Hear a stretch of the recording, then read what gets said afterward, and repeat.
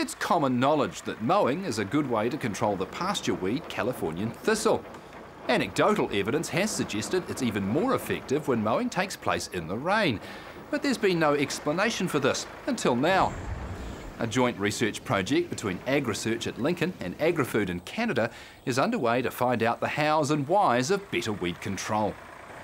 Cutting Californian thistle in the rain improves the control of the thistle on average by about 30%. In a series of trials that we conducted, funded by Meat and Wool New Zealand in 2008 and 2009, we had farmers mow their thistle in the rain and mow in the dry, and the technicians went back and assessed the results the year later.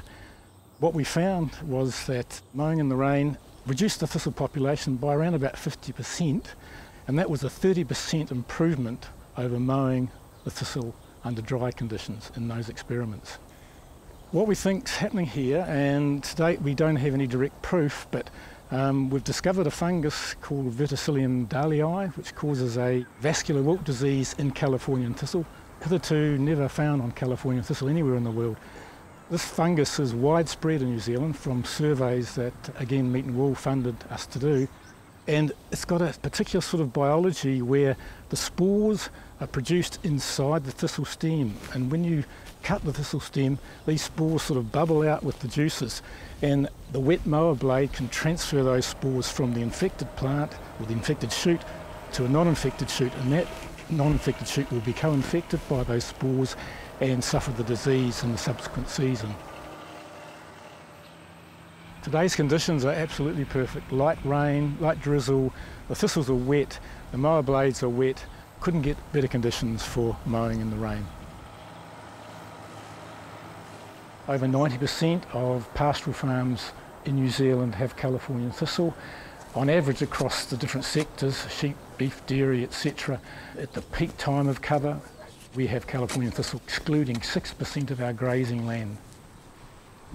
Sheep pastures have it worse. At the peak cover, we've got 12% of our pasture land on sheep farms out of production from Californian thistle. Californian thistle in an established pasture propagates from year to year solely from buds on a creeping root system.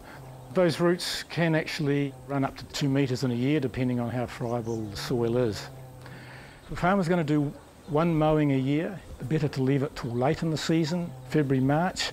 That is the time of the year when most of the foliage is there, and that's when most of the roots are being produced. So if he cuts the foliage off then, he's going to have the maximum effect in terms of reducing root production and therefore that overwintered root mass, which causes the next generation of shoots. The other factor is that at this time of the year, late in this growing season, the fungi that we believe are responsible for the mowing and the rain effect will be sporulating. So that's another reason, if you're going to mow in the rain, better to do it later in the autumn rather than in the spring. We've got two common pathogens of Californian thistle here. This one here is Californian thistle rust. We call it Puccinia punctiformis.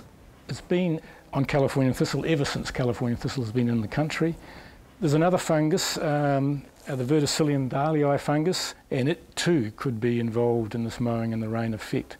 Quite different, it's sort of just yellowing and general demise. So the key thing for the farmer is that if he's got disease symptoms, either of these two or others in his thistle, they are the ones he should be mowing, rather than healthy Californian thistle.